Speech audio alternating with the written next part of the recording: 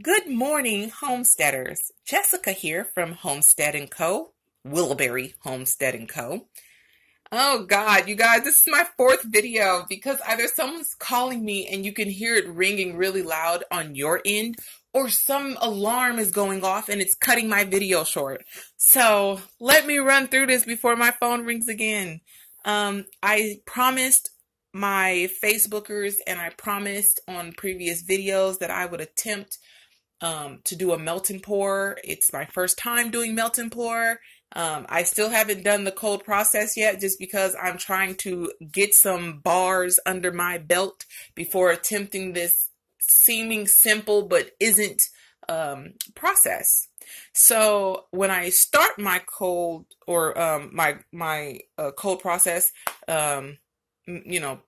soap bars, I'm gonna do the cold process oven process. I think it's cool. I like that it trims down the time from 6 weeks or 4 to 6 weeks to 2 to 4 weeks. It allows you to get your product out there sooner and just as fabulous. So those little rectangles back there is from this soap right here, my Moroccan elephant. I will show you in a minute why I call it the Moroccan elephant. They are sample slices to take to work today so that people can smell them. I had no leftovers from this bad boy, the cold water salted mariner. He is full-fledged 10-inch mold from Brambleberry. This one is a 12-inch tall and skinny mold from Brambleberry. I love that I did not pay attention to the fact that it shrinks and caused a dip, because that dip became a swoop and it gave it character, which I'm in love with. The crystals that you see on top are not crystals. They are Himalayan salt coarsely chopped from Winco, in the bulk section with mica and glitter in a Ziploc bag. Shake very well, and there you have it. There's blue on this one, and there's pink on that one. It's not necessarily pink, it's the rose gold mica and white glitter. The white glitter is from TKB Trading. The rose gold mica is from Brambleberry. I want to show you my little sample bar here. So as you can see, I have orange, and then there's clear melt and pour orange. Then I have this gorgeous green, which is actually a greenish blue. And then I have the little specks that you see in it is my lavender buds. And there is Himalayan salt, fine Himalayan salt, which is the little pink specks that you see. And then you have a drop swirl. So the base was clear. And then literally clear, no color added. And I put jojoba beads, I put Himalayan salt, and I put lavender buds in the clear, mixed it up after melting it down. I poured in the lilac and the strawberry inside, fragrance wise, and poured it in. And then I took my white shea butter and my, oh no, it was not shea butter, it was my white goat's milk and my white. So it was goat's milk and my white melt and pour block. And I colored them raspberry mica. I used raspberry mica. I used neon orange from TKB. I used neon green from TKB. And I used vibrant green from Nurture Soaps with the both greens mixed in. And I used a blue. And it gave me this. I'm in love with this. This soap is gorgeous and it smells so good. And the next one I'm going to do is going to have citrus, everything citrus with lemon shavings in it. It's just going to be fantabulous. But this one is my salted mariner cold water. I had ordered the sample pack from Brambleberry, the men's fragrance collection, and they have a fragrance called cold water and they have a fragrance called salted mariner. When you smell those two fragrances, I swear you feel like you are at a lake. You feel like you are on a yacht. You feel like you are at sea. You can smell the salt. You can smell the water. You can smell the seaweed. When I tell you it smells phenomenal, it smells phenomenal.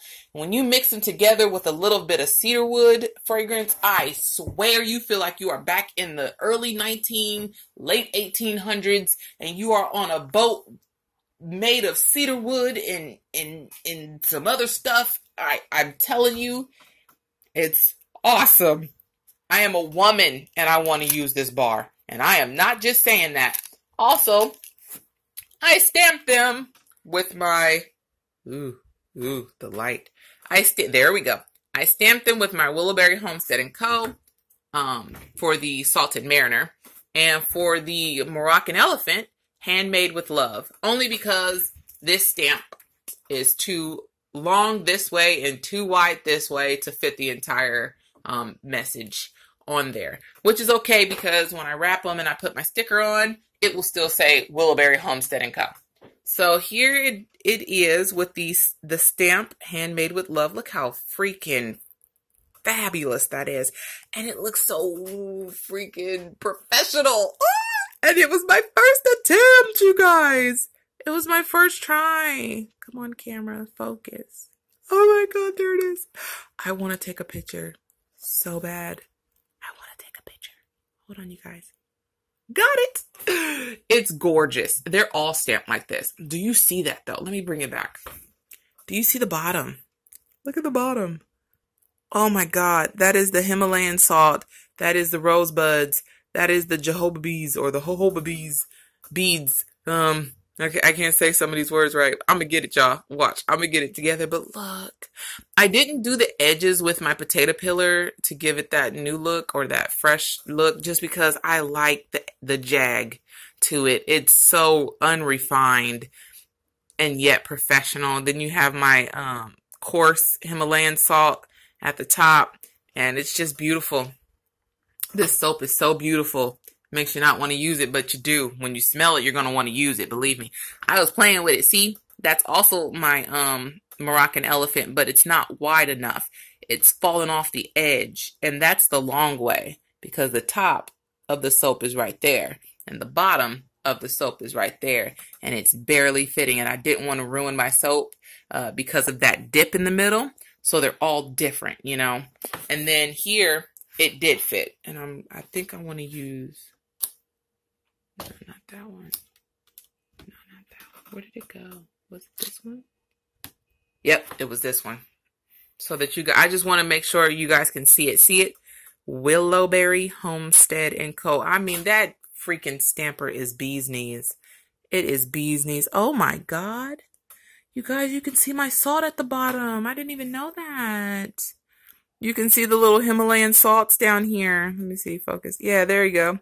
You see, I know my table's hella dirty. You got mica everywhere, but I didn't spill it, you guys. It just came off of the spoons when I was scooping.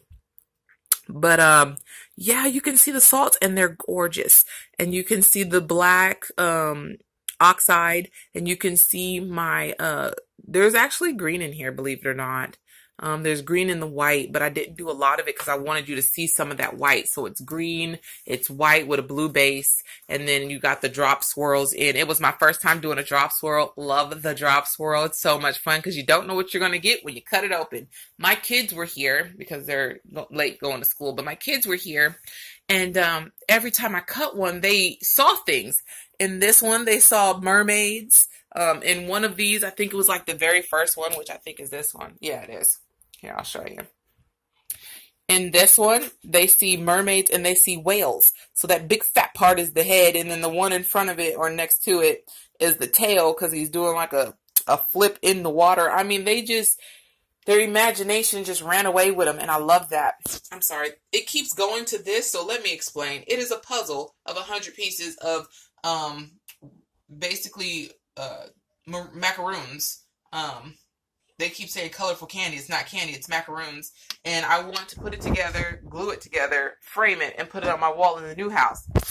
And I have enough to make one more melt and pour, but I don't want to do that. I'm going to go ahead and take these 1-pounders, melt them down, color them. I'm not going to fragrance them. I'm just going to color them, and then I'm going to put them in the molds to make embeds for future, future soaps. when I finally start doing my cold process oven process soaps. So I'm going to put you on pause for a second and show you my inspiration for the Moroccan elephant.